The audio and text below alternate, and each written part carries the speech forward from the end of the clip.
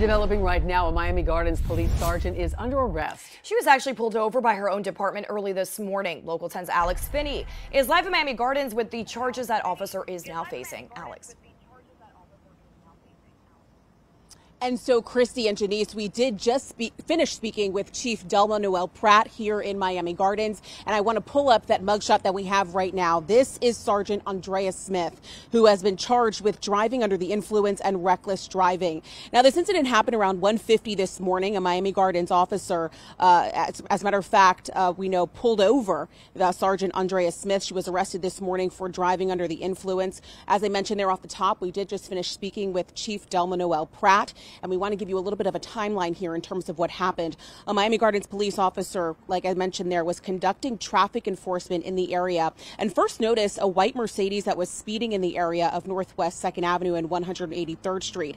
That car, according to the arrest report, rolled through a red light at Northwest 191st Street at a high rate of speed. And that's when the officer put on their sirens and ultimately stopped that car. This is at 200 Terrace here, and that officer approached the car, gun drawn, in which time the officer then noticed the smell of alcohol, and Sergeant Smith had a bloodshot eyes, as well as she was slurring some of her speech. Again, all of this according to the police report. A Miramar police officer assisted to help that officer there arrive to assist, and also noticed the same things that the other officer was noticing there on the scene. Sergeant Smith, we know, was ultimately arrested and taken to TGK, where she remains at this hour. Now, again, I do want you to take a listen to what Chief Delma Noel Pratt had to tell us literally just a few moments ago. My officers are held to the highest standard, both on and off duty. I can assure you that the actions of this individual is not the reflection of our agency as a whole. The sergeant will be relieved of duty and afforded due process accordingly.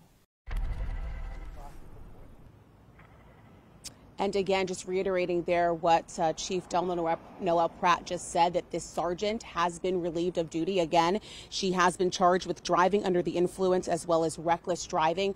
We're going to be on this story throughout the day, and we're going to be bringing you the very latest. But for now, that is the very latest as this hour. For now, we're live in Miami Gardens. Alex Finney, Local 10 News.